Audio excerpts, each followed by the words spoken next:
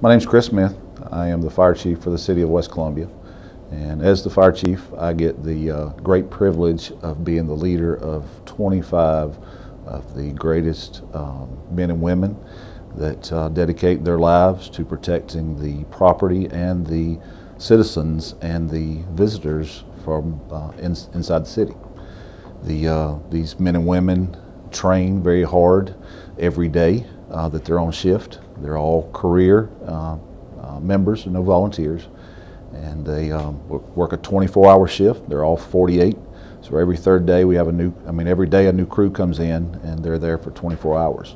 We provide fire protection to the city, along with providing medical service for emergency first responder. And a lot of times we are there several minutes before EMS to provide that life-saving service.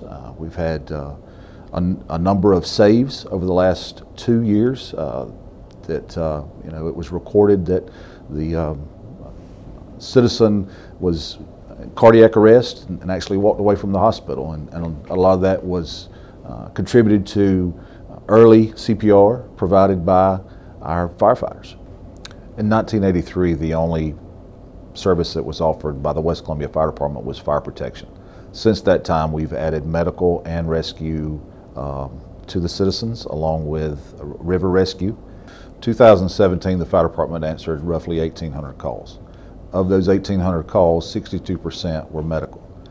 Having a smaller rescue truck that can respond quicker to the calls would help us essentially save more lives and keep up the tradition or the history we've had with saving lives.